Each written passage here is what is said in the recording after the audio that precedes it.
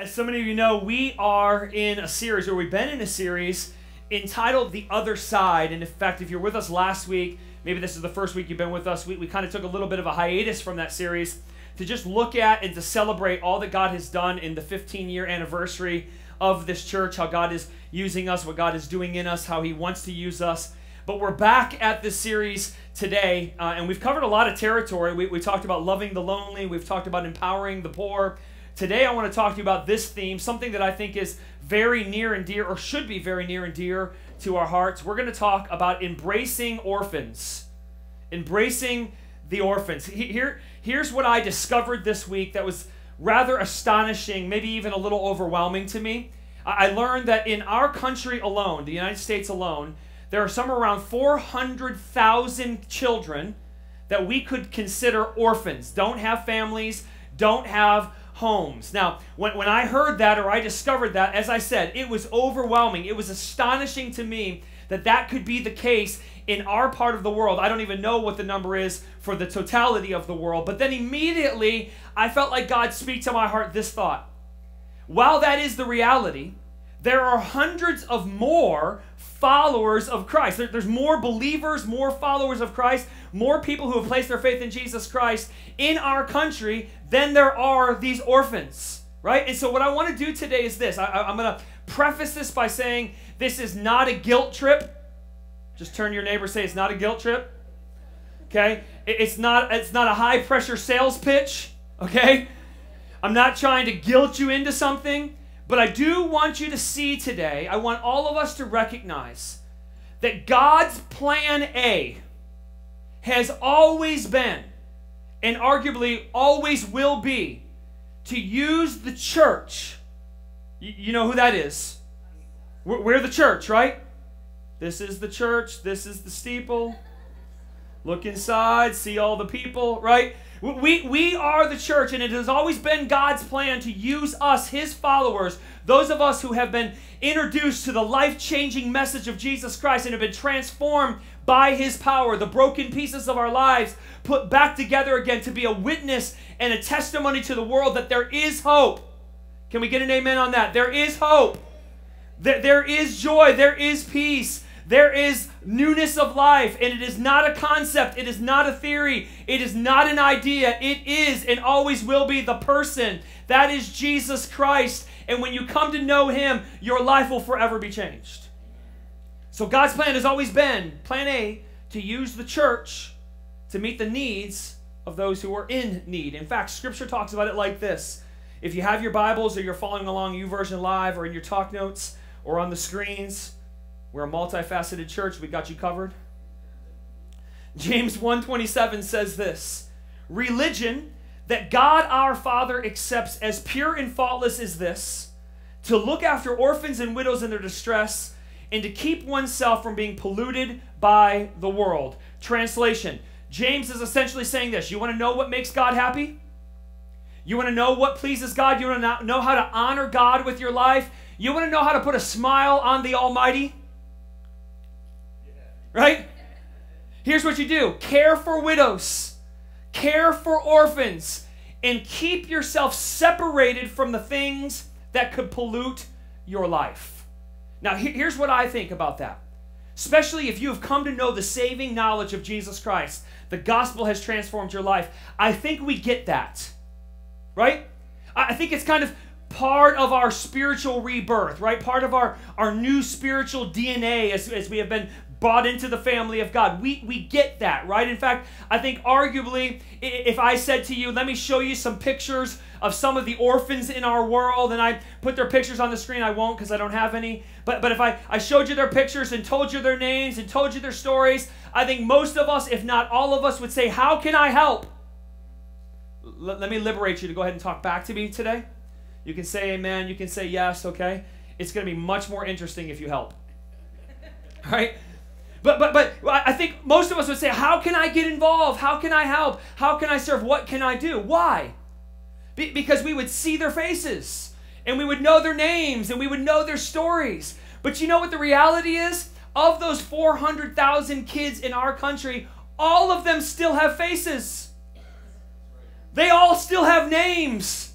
They still have stories, and God cares for each and every one of them, and He's calling us as His people to care as well.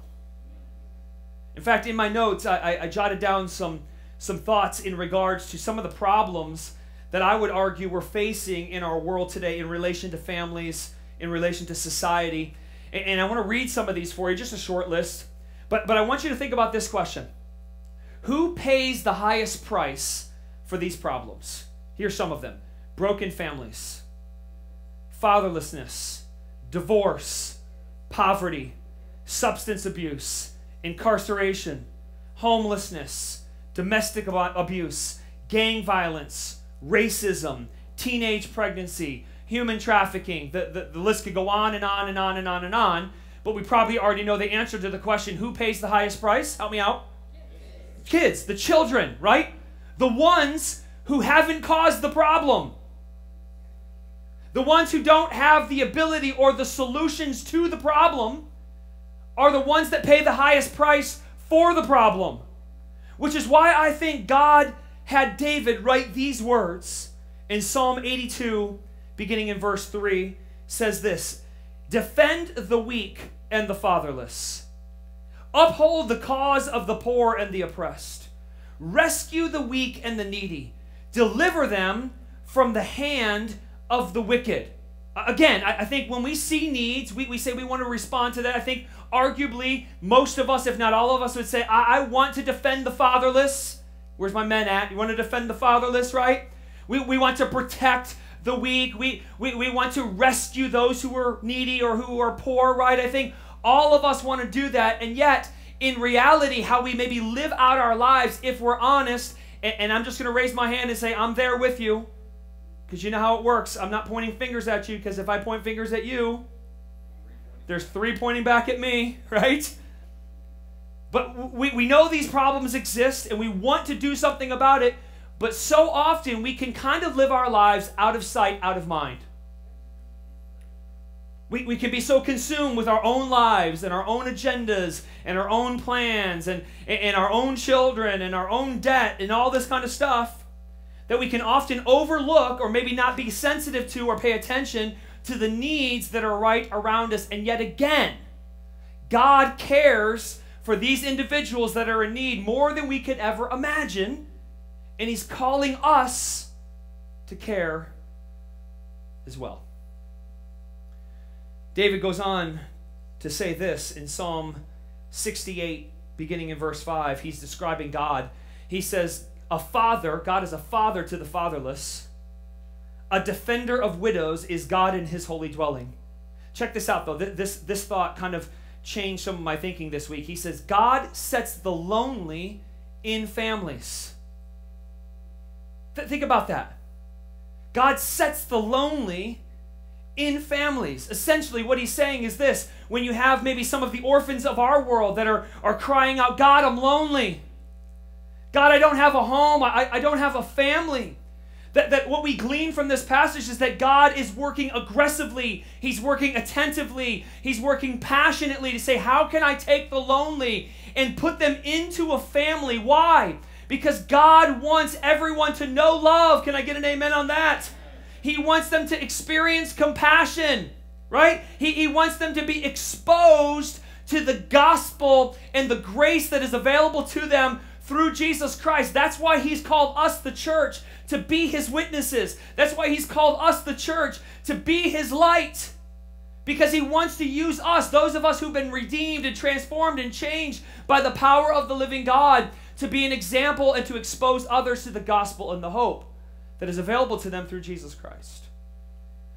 I talked about it in the first service. I'll just do it again. It's kind of like our Sunday school times. Anybody remember Sunday school? Are you that kind of church person?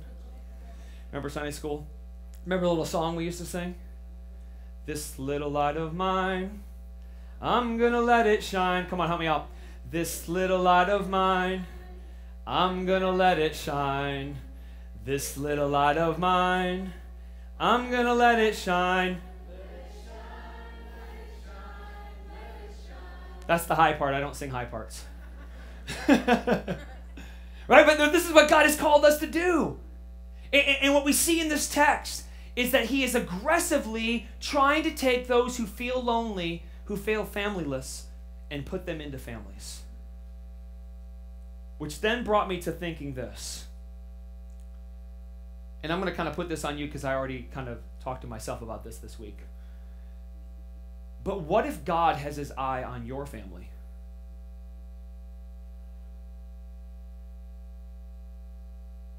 What if God is saying, I want to use you to answer the deepest prayer of one of these who feels lonely, who doesn't have a family? What if God wants to use your family to make that difference in someone's life? Because here's what I want you to understand. So many people will say, but I don't have the ability. Listen to me. God is not looking for ability. He's simply looking for availability. If you're a Facebook or a Twitter person, you want to tweet, there you go. Right? He never calls the qualified. I'll give you a few more as we go through the day, okay? He never calls the qualified. He qualifies the called. What we see over and over and over again in Scripture is that what God calls you to do, he will enable you and empower you and equip you to do. All he's asking for is not ability, just for you to say, I'll be willing to do whatever you want me to do, at whatever level you want me to do it, because I know that I can do all things through Christ who gives me the strength. And I think it's interesting to try to wrap our mind around it. I don't know if we could fully wrap our mind around it, but I think it's interesting to think about what could happen in our world. What could happen in our sphere of influence if we as church people didn't just go to church, wasn't just some sort of religious obligation or duty, but we actually were the church? What kind of impact could we have if we literally became the hands and the feet of Jesus into the most troublesome, most difficult areas of our life or of our world? I'll give you an example of what I'm talking about. And please, let me qualify this by saying this is not any recognition upon me or my family. I really want you to see how cool God is. But if you know us or you've been part of our church, you know that Carrie and I did foster care for many, many years. And if I had to think about like the success stories of our foster care experience, probably one of the greatest success story was when we had the opportunity to take Daquan and Maria into our house. Some of you remember Daquan and Maria, right? And basically their story, just give you the quick version, okay? Their mom, good lady, loved her kids, just didn't have the ability to raise them, and the state stepped in and said, hey, listen, we're going to have to pull them out of the home, and they placed Daquan and Maria into our home. And if you know anything about foster care, it's kind of funny. It was supposed to be kind of a short-term thing, but it usually never is. It's kind of much longer, and it became a much longer thing until it actually developed to the point where they said, hey, listen, Daquan and Maria are not going to be able to go home with mom, so we're going to move them into adoption. We're going to take them out of the foster care field and put them into the adoption field. And so they immediately said, hey, do you guys want to adopt them?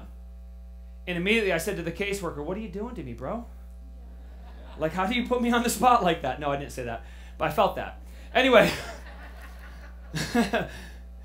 what we had said to them was this. We said, we're going to pray about it, and we prayed about it, but we really felt, Carrie and I really felt called to the foster end of things because we felt like we wanted to be kind of the intermediate home when kids were pulled out of their homes for whatever reason, maybe didn't really understand, and the reality is we as adults might understand, but kids often don't. We wanted to be that safe environment that they could come to, they could find love. But we really enjoyed the component of trying to help them get reunified with their parents, if that was what the case was going to be, or help them find their forever home. And so we said, listen, we're going to stick with fostering. We're not going to do the adoption end. And so they said, okay. They said, well, then, do you know anyone that would be interested in adopting Daquan and Maria? And we said, hey, can you, like, if you'll let us, we could kind of, you know, God has allowed us to be pastors of a church. We hear lots of stories, and we know lots of couples that can have kids. Can we help out? And the caseworker's like, do your thing. And I said, you shouldn't tell me to do my thing because I'll do my thing. And so we said, hey, we know a couple. And some of you know this couple, Danny and Heather, were a part of this church for a very long time. They were actually our children's pastors for many years, and then they felt called by God to go and start their own church. And so they had transitioned out of Ridgewood, and they were serving in their own church. And we called up Danny and Heather and said, hey, you guys, you know Daquan and Maria. You've been their children's pastors. You come over to the house and they've interacted, and it's kind of like this family environment. So we said, would you be interested in adopting Daquan and Maria? Well, at that time, they were actually in the process of adopting their first daughter named Faith.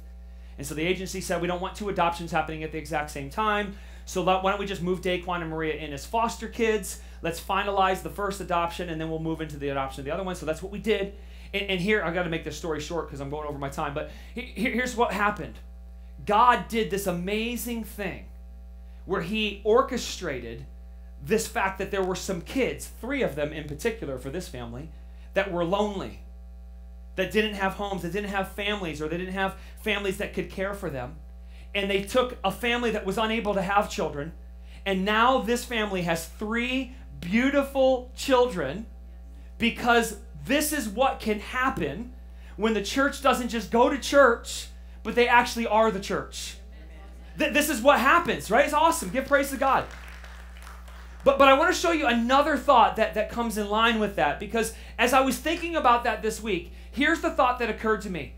As much and as amazing as that story is, and how God orchestrates and brings the lonely into families, it's also in many ways a beautiful picture of the gospel of Jesus Christ. Because here's what we have to understand.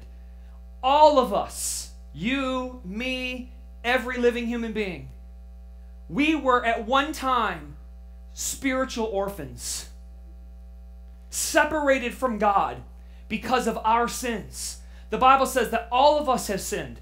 All of us have fallen short of God's intended desire for us. That's why it was necessary for God to send God to send Jesus to come to this earth to do for us what we could never have done for ourselves. Jesus died on the cross to pay the penalty of your sins and mine. He was buried in a grave, and on the 3rd day he rose again, conquering sin, death, hell, and the grave, all so he can offer us new life in him. And the Bible says that anyone that places their faith in Jesus Christ is a new creation. The old has gone and the new has come. Our sins are erased. They're eradicated. It's as if it never even happened, all because of the grace and the mercy and the love of God. But don't miss the totality of the picture. All of that happened so that God could adopt us, spiritual orphans, into his family. You see the connection? He said, I adopt you in, which means this: when you call on the name of Jesus, you take on his name. You're never alone. You're never by yourself. You are brought into the family of God, the King of Kings, the Lord of Lords, the Alpha and the Omega, the beginning and the end, the creator and sustainer of all things, says, that's my boy, that's my girl, that's my child. He doesn't look at what you did. He doesn't look at what you haven't done, because the reality is there's nothing you can do to get him to love you more. There is nothing that you can do to cause him to love you less. He grafts you in. He adopts you into his family, not because you're good enough, not because you deserve it. Why? Because the Bible says God delights. God rejoices. God celebrates. He delights in adopting people into his family. Check this out. This is so amazing to me. The Apostle Paul talks about it like this. Ephesians chapter 1, verse 5. Listen to this. I love this. God decided in advance. Some of you aren't getting this. Just turn to your neighbor and say, in advance. What does that mean? Before you wanted anything to do with him. Before you moved in his direction. Before you ever had an encounter with him. God decided in advance to what? To adopt us into his own family by bringing us to him through Jesus Christ. So again, it's not by your works, not by your efforts. It's simply by what Jesus has done for you. But watch the last part. This is what God wanted to do. He wasn't coerced. He wasn't manipulated. He wasn't forced. He wanted to do it. And it gave him great pleasure. God is smiling about the fact that he can look at you and say, because of me, because of my love, because of what I have done, come on, son or daughter, come to daddy. That sounds weird. But anyway, I will love you. That was really weird. I feel really strange right now. If my head really starts sweating, it's a pretty good indication that I just embarrassed myself. Woo, time out.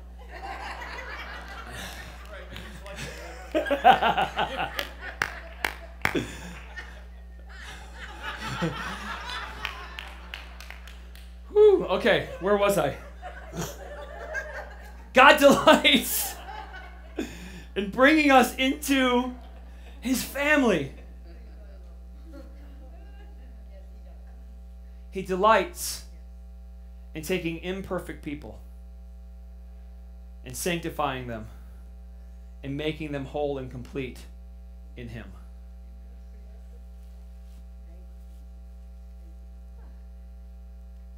Think about the magnitude of what that means for your life. Think about what that really means for you. I know what that means for me. And yet when we think of that and how our response is, because I think in so many ways, when we are reaching out to others, when we are maybe willing to take other people and bring them into our homes, bring them into our sphere of influence, bring them into our spiritual family, that's when we're the most like God. And yet so many times we can go, whoa, but Chris, like if you're talking about like fostering or adopting a kid, I get it, I know it's good, and I appreciate that, but I could never do that. I could never do that. Like, and the reality is this, I'm just going to tell you, some of you, you're right, you could never do it, don't do it. Okay? But some of you, you can. And I'm just wondering sometimes, maybe before we just say an absolute no, maybe before we say, God, I could never do that, maybe before we come to a place where we say, Chris, if I do that and they go home, it's going to rip my heart out and I'm not going to be able to handle that. Listen to me. If it doesn't rip your heart out, you're not doing it right. Okay? But maybe before we say absolutely no, we could pause and we could say, God, is this something you're calling me to do? Is this something you're leading me to do? Or are you prompting me? Are you nudging me to move in this direction? And if he is, maybe we could just simply say yes. I told you I would give you some little lines. I jokingly say, those who resist the most are called the most. I don't know if that's necessarily true in regards to this, but I'm just saying. For whoever that's worth, you just take that home. But maybe we could just say, God, I'm willing for you to use me in whatever capacity, at whatever level, in whatever way you want to use me. Maybe we could just say yes, because here's what I want you to understand. When you say yes to God, listen to me, and this really applies to lots of areas in our life, okay? When you say yes to God, the reality is it will probably be the hardest thing you ever do. God has this unique ability to stretch us beyond what we could ever think, right? It'll probably be the hardest thing you ever do. If we're talking you bringing someone into your home like a foster child or adopting, here's what you got to understand. I promise you, it will be difficult. I promise you, there will be setbacks. I promise you, you'll have to take out some extra insurance for the things that get broken. I promise you, if you have biological children of your own, there will be some struggles acclimating the two families together. But here's what I want you to understand. Once you realize that, you will quickly discover that the children are always worth it. In fact, I'm going to quote Pastor Jeff, and I'm going to tell you that I'm quoting Pastor Jeff Leake from Allison Park Church because I don't mess with the Godfather. Okay? But he often says, we're one generation away from extinction. If we don't have a heart and a passion for not just the next generation, but the generation of today, we as the church are one generation away from extinction.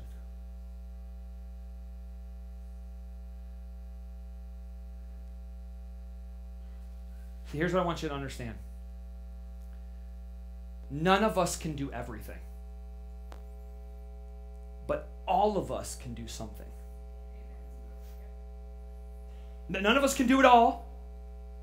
We can't solve all of the world's problems. We can't change everyone's life, but we all can do something. What are some of the things that we can do? Well, let's talk in regards to orphans or foster children. Here's what we could do. You may not be able to take a kid into your home, but you can be an advocate. You can be a voice for that kid who maybe doesn't have a voice. Not physically, but you know what I'm saying. Right? Maybe you can't bring a child into your home, but check this out. You could help raise money for ministries that are out there taking care of widows and orphans. Or you can help raise money for people that are adopting children, because I'll tell you what, oftentimes it's very expensive. Right? Or maybe you could do this. You could become a respite home for foster parents. What does that mean? That means that you could get certified by the state, approved by the state to take kids into your home. So when those foster parents need just a little bit of a break, I remember when we were foster parents, sometimes we sent our kids and the foster kids just so Carrie and I could have like an hour of conversation that was adult. You know what I mean? But you can become a respite home. Or how about this? You could always help support a single mom who in many ways we could define as the widows of our world. See, here's what I want you to understand. This is something that matters to the heart of God, and I would argue should definitely matter to us. Here it is. We believe in the sanctity of life. We believe that all life matters. What does that mean for us? Well, let me break it down for you, okay? That means that we believe in the life of the unborn child. But we also, and a lot of, well, yeah, that's us, right? But we also believe in the life of the born child. Which means we also believe in the life of the teenager who has an unexpected pregnancy and doesn't know where to turn and is afraid that she's going to be ostracized and judged and condemned by society. We believe in her life. But we also believe in the life of the mother who maybe has the family and has the husband and has the job and has the house, but sometimes feels inadequately prepared to take care of the child that God has given them. We believe in all life. All life matters to God, and all life should matter to us, which means this: because all life matters to God and because all life should matter to us, then all life deserves not only a physical family but a spiritual family. All life deserves it. So here's what I want you to understand. You may not be able to be the physical family, and that's okay. That may not be what God is calling you to do. But we all can be a spiritual family. What does that look like? How about this? You could always put a smile on a kid's face. Some of your faces are just goofy enough to make any kid smile. I'll put myself in that category too. Right? But you can maybe be, I love how David put it in Scripture, I will become even more undignified in worship of my God. You can become a little undignified, if you will, to put a smile on a kid's face if you see them down, right? Or how about this? You could be a spiritual family by saying, you know what? I am so passionate about the generation that is and the generation that is to come, that they would know the love of the Father like I have come to know the love of the Father, that I will serve in Ridge Kids downstairs. Or I will volunteer in the nursery or the preschool. Right? So, some of you could say, you know what? I want to be a spiritual family. So you know what you could do? You could throw a baby shower for a family that's adopting a kid. Or you could take it another level and you could say, you know what? There's this unreached people group called caseworkers. And you could reach out to the caseworker of some of these kids that are often overworked and underpaid. Or you could just look for average, ordinary needs that are happening right in your neighborhood, right in your community, right in your workplace, and you could say, God, give me eyes to see. Give me a heart to respond. Give me the provision I need to do something about the needs that are around me because I know that they matter to you. See, we may not always be able to be a physical family, but we can always be a spiritual family. We can't do everything, but we all can do something. And I want you to understand, when we do that something, I'm not here to tell you what it is. I am not God. God knows your gifts. He knows your talents. He knows your abilities. He knows what He wants to do in your life. Okay, I'm just here to tell you, if you'll just do what God tells you to do, He'll give you all that you need, okay? I'm your cheerleader. Those are my pom-poms. Okay, that was really... I got to stop embarrassing myself. Listen. All I want you to know is this. Whatever God is calling you to do, you do it. And you watch how God uses you to do this. When you love others, when you do whatever God is calling you to do, whatever that is, you might think it's so small, it's so insignificant, it's not changing the world, but it will be changing the world of the person that you impact. When you love somebody who feels unloved, when you reach out to somebody who's in need, you're always going to change their world. And so dream with me. I got 4 minutes. Not that I care about the clock anymore, but hey. Dream with me. Dream with me. You ready? What if we were the church that when families came to this place, they experienced and they knew and they grew in their understanding of who God is and how much He loves them, because we, the church, were loving them and caring for them and supporting them and reaching out to their children.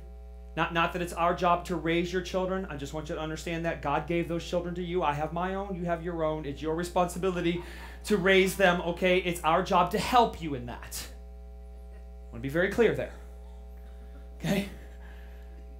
But I want you to understand, what if there were families that were totally and completely understanding who God was because we, the church, were showing them. We were loving them and caring for them. What if? What if that teenage girl who has the untimely pregnancy, rather than running away from the church, said, you know what? There's a church tucked in a little community. It has a really hard way of getting to it. There's all these steps and there's no parking. But in that church, I know that I'm loved. And that church, I know that I'm accepted. And that church, I know that I won't be judged and I won't be condemned, but I will be cared for, because that's a church that loves me. What if? What if? What if we had to put together a waiting list for the nursery and the preschool volunteers? People dying to get in, waiting for an opportunity, because we caught the passion that children are available and children need to know the love of Jesus, and we as adults have an opportunity to invest in their lives. What if? In fact, just for your parents, this is just a special one. You can kind of tuck this away. I'm learning, one of the greatest lessons I've learned in being a father is that more is caught than taught. We can do a lot of preaching. We can do a lot of teaching. But they're actually watching our lives. Just saying. What if? What if instead of 400,000 orphans in our world today waiting for families to open up their homes? What if there were families waiting for kids to be in need? Because the church rose up and we didn't just go to church and we didn't just call ourselves the church, but we were the church. I think, personally, those what-ifs could become realities when we align ourselves with the heart of God, when we seek His face, and we say, God, I may not have it all together. I may not have all the answers. You know how I say it. We're truthfully just a bunch of imperfect people pursuing a perfect God. I don't have all the abilities, but I'm available. And I'll say yes to whatever level, at whatever capacity, At whatever point you want me to say yes, I'll be available. I'll say yes. And you can use my life to make a difference in the life of somebody else. God's plan A has always been the church. God cares for all people. All lives matter to him. And he's calling us to care as well. In fact, let me just kind of set an atmosphere in your heart. I jotted these down. Just some extra add-on. Here's the deal. This is the reality. There are broken hearts in our world that need to be bound. There are hurting families to heal. There are needy families to rescue. There are fatherless families to protect. There are weak families to defend. And we can't just sit here, as my friend Pastor Stephen Furtick says, we're not waiting on a move of God. We are the move of God. Understand your purpose. Understand your calling. Understand the plan that God has for you. You are the move of God that God wants to use to move in someone else's life for his glory and for his honor and by his power. Would you pray with me? Father, we thank you for your word. God, I thank you that it is living and it is active and it is powerful and it does shape, inform, and mold our lives. And Lord, we recognize today that you care and that you're calling all of us to care as well. And so, Father, we submit to you. We want to be your people who say we don't have it all together, God. We might be imperfect, we might be flawed, but we're available. And so, God, we make ourselves available. Right now, God, I pray that you would stir our hearts. Even right now, God, I pray that you would give us a passion for those who are lonely, those who are familyless, those who are in need, God. And not just a passion to say, oh, I recognize them, but a passion to do whatever we can do, whatever part that might be, at whatever level, Lord, that we would be your hands and your feet extended, that we would bridge the gap, that we would build the relationship, that ultimately, God, you would use us to lead them to the gospel, the life-changing message and hope of Jesus Christ. And so, Father, I pray that you give us ears to hear, a heart to receive, and that readiness to respond to where and how your Spirit leads us today. Still praying for just one moment. Maybe some of you, if you were to take inventory of your life, you might identify more with this message of being like, I feel like the spiritual orphan right now. I've never come to the realization, or I've never recognized that there's a God that loved me. I've never received his grace and his mercy in my life. I feel separated from God, and I want to be part of his family. I want to know his love. I want to experience his grace. I want to be made new. I got good news for you. There is nothing that you can do to get that. There's nothing you can do to earn it. All you do is receive it. The Bible says that anyone that places their faith in Jesus Christ, anyone that calls upon the name of the Lord will be saved. And if you confess your need of him, if you confess your sins, he is faithful and he is just, and he will forgive you of your sins. He will cleanse you from all unrighteousness. God's deepest desire, he delights in adopting you into his family. And he's already done all the work necessary. All you simply have to do is believe and receive. And when you do that, the Bible says God erases your past, your sins, your failures, your mistakes. They're gone. They're over. They're eradicated. He clothes you in the righteousness of Christ, meaning that when he looks at you, he doesn't see you. He sees what Jesus has done for you. And he gives you a fresh start. He gives you a new life. Maybe that's your prayer today. I want to know that forgiveness. I want to know that hope. I want to know that relationship with God. I want to know that I am part of the family of God, that I've been adopted in, that I'm a child of the living God. I'm going to pray with you. Would you slip up your hand if you say that's me? Anyone here? See this hand back here? Anyone else? These hands over here? Could we just pray collectively together? Would you just lift your voice, everyone in this place? Could we say, Lord Jesus, we recognize our need of you. We confess you as Savior. We confess to you our sins. We thank you for dying for us. We ask that you would be the Lord of our lives and that you would help us to live for you. If you prayed that simple prayer, the Bible says this: you are totally forgiven. It's gone. Don't you dare walk out of this place guilty or condemned, because you are not guilty, you are not condemned. Romans says anyone that is in Christ Jesus is a new creation. Condemnation does not exist in your life. You are free from that burden. You go in the victory and the freedom that God has made available to you. And I want to tell you, you need to tell someone.